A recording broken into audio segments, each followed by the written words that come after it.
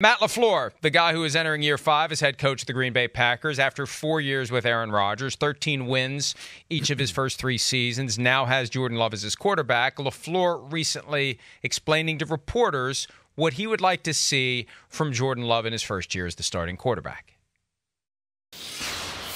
Certainly, you want to give him every opportunity. You can't give him enough reps. And so, but just making those incremental improvements and becoming more consistent on a daily basis. And but I'm really excited, and he's definitely has complete command of our offense. There's no doubt about it. He's put the work in. He knows the ins and outs, and it's going to apply that in a real situation. Likely to play him a significant amount in the preseason then? Potentially. Like I said, it's going to be fluid, and we'll adjust accordingly.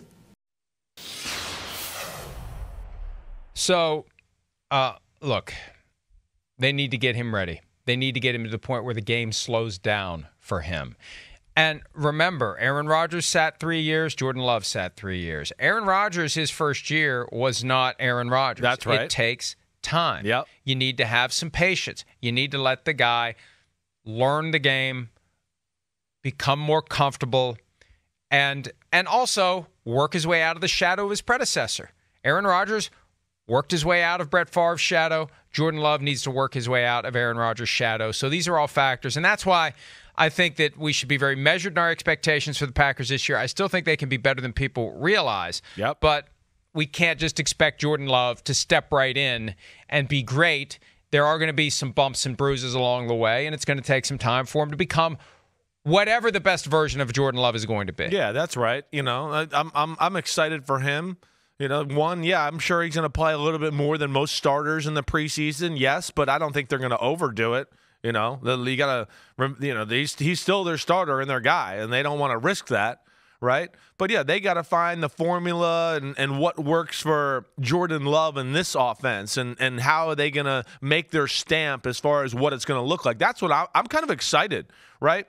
I mean, Rodgers, we know, all-time great, and he can cover up a lot of holes when he's really playing his best football. But we also saw, and you've heard me say, and we've broken down a lot of plays where, yeah, the last 2 years, it's become a little conservative, and it's a lot of dink and dunk, and, ooh, let me get it out quick, and let's just go to 2nd and 6, so we'll get to 3rd and 2, and then I'll get a 4-yard completion, and we'll go from there. That's where I think this offense, in some ways, Mike, is going to be more exciting than what we saw from the Green Bay Packers the last few years. I think there's a chance there. You know, and, you know, like you've been saying all along, this team is good. They underperformed last year. They had a lot of crap going on that I think distracted them. The D has got a ton of talent. You know, we see that, and they underperformed, and they were still, the number 10 defense in football, or 11? They'll be better. They're going to run the ball. We know that. They got a good O-line in those running backs. And here's where I think it could be cool, Mike.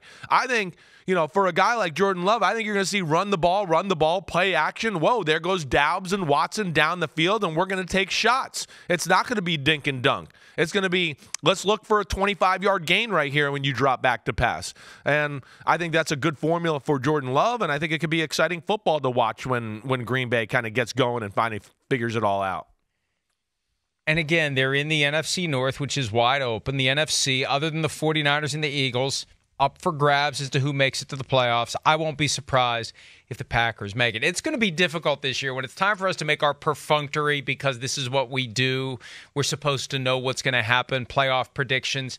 AFC, who the hell knows, because they're all so good. NFC, who the hell knows, because most of them are not so good. And somebody's got to rise up and get the playoff berths. And Chris, I've been thinking for weeks now, I may put the Packers in as a wild card team, or maybe even as a division champion. I don't know. Yeah, I think they're in that thought process for me as well. Definitely. But like to your point, with all that you just said there and all that, I can promise you I'm going to have the Eagles and the Chiefs in the AFC and NFC championship game. Now it's just going to be who are they going to be playing. That I can promise you I'm going with there.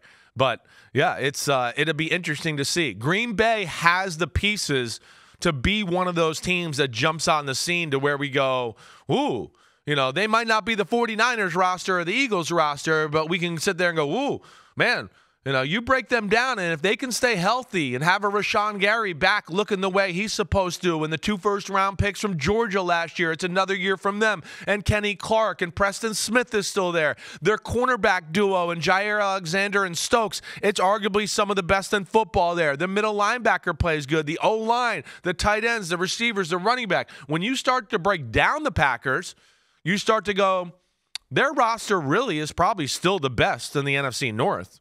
For my money, I think in totality, I think it is. But we'll see. You know, there's some moving parts, and there's a new guy at quarterback, and we'll see if they can put it all together. Hi, it's Mike Florio. Thanks for watching PFT on YouTube. Hit subscribe for the latest news and analysis from Pro Football Talk.